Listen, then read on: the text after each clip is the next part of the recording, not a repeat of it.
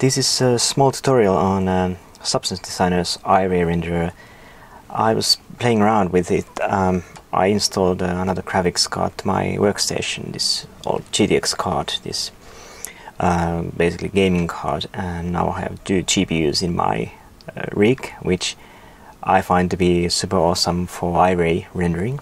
I was able to do this product shot of this lovely piece of Alvar Aalto's Finnish votive collection thing, and I modeled this guy a couple of years back for some project, and then I got this model lying around. I was thinking that what could I get out of it if I will throw this guy to iRay and try to render it like using the new style of because I did some renders with this within Lightwave back in the day, but I wanted to kind of see what we can do, and it turned out pretty well. It's a pretty clean render, and what was really cool about this, when I saved this PSD out of Substance Designer's viewport, I found out something really cool. Look at this. This is actually a transparency what we have happening here. So what it actually did, it saved our transparency channel here. So if you go back in here, we can see that actually we get this. So I mean, I was thinking that it's gonna be just like a still render what you would get, and I wouldn't expect that they went as far as implement that into the render. So let's take a look how to render this type of a thing in Substance Designer. So I suppose we're just gonna import. We have to make a new substance, I suppose. This stuff doesn't really matter because we're not going to use any of the nodes for this, so we're just going to use the iRay. So I'm going to go here, and I'm going to just a moment, we have the link 3D mesh, and we have this FBX here, and we're just gonna go to 3D view, and we're gonna drag and drop this guy in here. So now what we have in Substance Design now is that we have support for multi-layered FBX files. So if we go into the scene, we can see we have two meshes here, and we can enable or disable them, whatever we need. So we are going to be able to use backgrounds such as these, and we can even independently assign different materials to them. So this is really cool new function. We're just gonna put this guy here, and then we can actually just try to see what the iRay is gonna do for us. It's gonna do us like this, what we would expect. So obviously this doesn't look like a glass. Well, it actually kind of looks like glass. Is this the reflection, or what is it? Maybe it has some settings there. What were left from behind. So let's basically go and reset everything. First thing, if you're going to do glass or anything complicated, it's important to go to materials and reset the material first. So here in the materials we can see two materials. One is for the other object, for the background, for the backdrop, and one is for this glass object. So different. If you have different mesh layers, the mesh layers is going to appear here as different materials. So here you can assign different materials to them. So okay, here is a nice start, and before we actually get started, we can actually drop these guys to 1, so we get the best performance out of this. So let's go to glass. Let's go to definitions and select metallic roughness here, and then go to edit and see what we can actually do here. So we have a bunch of guys here. Now because we reset the material, we are not going to use any of the node stuff. So because if you are going to use these, in my test at least, I couldn't get the refraction work properly because it doesn't support material inputs from the graph. So these guys need to be reset in order to be able to use these sliders here. So that's just a word of warning. First, well, let's do like we can actually start by hitting refraction. So we're gonna use refraction 1 here, And so what the refraction settings are here is that the refraction is actually, this isn't refraction index, actually this is index of refraction, IOR. So the glass is 1.5 refraction index, so this 1.5, it's approximately, of course the thickness and those things might actually affect it, so it might not be automatically that okay, glass is 1.5, so you might have to experiment in order to get it right, but more or less I've found out that this kind of a thing would work. Roughness should be absolutely 0 in order to be able to make a proper looking glass, otherwise it won't work. So we are kind of starting to look like a glass in here now. I wonder how this, yeah, it actually looks like a glass already. So already we are kind of getting somewhere here. Let's let it be a while. It should, or maybe we should increase the samples just a little bit to be able to get more. So yeah, you can see, and look how fast, it's so fast. It's just I'm so big fan of this thing. I've been using CPU renders, and I've been doing things like this using CPU. So it's for me it's such a big joy to see something coming up this fast, and yeah. So here we are. So this votive, this guy was it's actually red, so we're gonna be able to change this to the proper color. I think we maybe need to use this diffuse color to be able to look like the votive is actually it's actually pretty nice. I'm a big fan of this object. It's Alvar Aalto's one of the more like famous designs. Specular level, I'm wondering about this. It is very specular. The glass itself is super specular. So I'm gonna maybe try this specular level 1 here.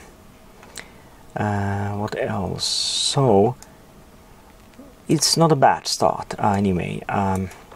This is more or less nice.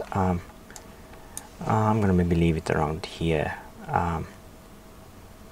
So we maybe actually need to maybe put just a little bit of absorption, maybe like something like this. I found to be right one. So now, as you can see in our render, we get this real nice looking sort of effect here. We used one of the studio backdrops, so we can go and select some of the backdrops in here. We could actually drop this studio in here and see how this is gonna do for us. Okay, this looks actually pretty good. So now we have new options also. If we go to environment here, we can actually use sphere with ground, and what this does is that it gives us basically ground object, and this ground object can actually catch caustics or shadows. We have actually caustic sample enabled here, so we might be able to get this render. Visualize, we can visualize the ground. We can actually enable it. Let's see. So now we are getting some reflectivity in here, and as you can see, it sort of starts to look pretty good. You can actually go with this. We maybe have to increase this exposure to give it more power. Something like this might actually work, and as you can see, it works. It works really fast, and I was just letting it sit for like 10 minutes. I was able to get pretty clean result, and if there was a little bit of a noise left, but I was able to use just Photoshop's reduce noise function to get rid of the little bit of noise which was left. But I mean, it's I mean, it's amazing. I mean, when you think about this, we're going to be able to get this result this fast without doing almost anything at all. It's and the great thing about this is that actually the Substance Designer has become a really viable render tool. If you think that even if you're not doing anything like texture based, or if you're not doing any textures at all, you're going to be able to use this to, if you just maybe make something with Lightwave and then just save it as multi-layer FBX file and import it here, you got everything set up. You can just start the render. And I mean, that if you think about the value, it's a huge value. It's cost like $140 now, and with that you get the huge procedural package, and you also get really a proper rendering solution. So it's you can't do any animation, and the way how you can set up lights is fairly limited, but you're still getting basically a render studio, and you can use AGRI images to do your lighting. So I don't know if there's much to be desired. It's working really well, and now we can actually see, and we can do all this, as I showed you in the earlier video. We can do all the post-processing stuff like post effects, glare. I noticed that glare, by the way, we have a really nice looking other options, like we have a lens flare, we have a cheap lens. I'm loving this stuff. It's after image, filter cross, and what's really cool about this also, it does this really it kind of does this independently from the rendering. So now we are still, I suppose we are still rendering. Are we? No, we are not. We're gonna put this. Let's increase this, guys, and see where we can get. So anyway, as I mentioned, so now while it's still doing the render on the background, we are gonna be able to change these, and this is sort of just put on top of the thing. So this shouldn't affect the render process itself. So it's very cleverly implemented thing. So as you can see, we are now rendering, and if we increase or decrease, it shouldn't affect the process anyway. So yeah, basically this is it. You're gonna be able to get the real nice looking result out of this, and we can maybe go and just play around a little bit with the ground. And with the dome, you can actually move, kind of rotate just. So this means that it's kind of rotating the studio around. So you can kind of move around and see if you can find something really nice, something that looks good. It's good idea to try one of the studio back environments. I actually like this one. This is really good. You can try those, and you can also set different things, such as yeah, the infinite sphere looks something like this. We have a ground. We have sphere. What is this? It's weird. Where are the colors coming from? Why there are some colors? Well, I wouldn't know. It's weird. It should be. I mean, it's not the. You can see it's not very. Where are the colors coming from? Oh. Sphere. Why is it? Why are these? Ah, yeah, I see. The actually colors are probably coming from. Are they coming from the post-processing? Oh, they are not coming from the post-processing. Well, if anyone knows why this appears colorful, please let me know. I would love to know that. So yeah, the sphere, and we have a box with ground. We have a sphere with ground which we were using. We are able to also hide the ground if we want, and we have able to set glossiness and things like that for the ground. We might actually wanna play around with this a little bit. So the ground is catching the caustics from the glass, which is kind of actually what we want it to do. If you go like super glossy, what's gonna happen? Oh, well, this is interesting. So this is glossiness. Kind of wondering what would look the best. So let's see. So maybe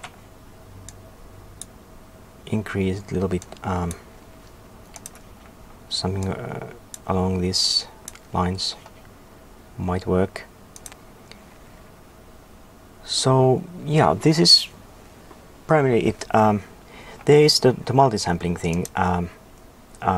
We can go into camera, and when we go here, we have multi-sample, and I have it enabled at the moment. Multi-mode.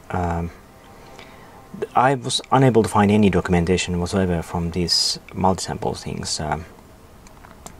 I will come back to this later, definitely, when I able to find something.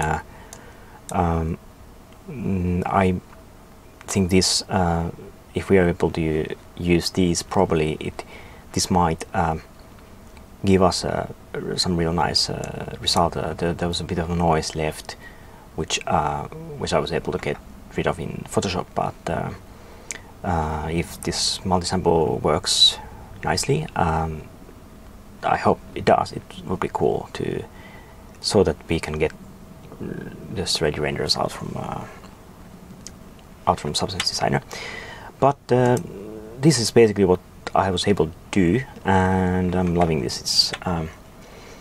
It's great things. I went to the camera settings, and of course you're doing product shots, so it's a good idea to increase the focal length of the lens, because you know the product shots are normally done with a pretty high, like a higher focal lengths, so that you know the proportions and everything looks better, I suppose, in the render. So yes, well, this is it. So I hope you enjoyed this little tutorial on how to render a glass and things like that in iRay render. So I hope to see you soon. Thank you very much.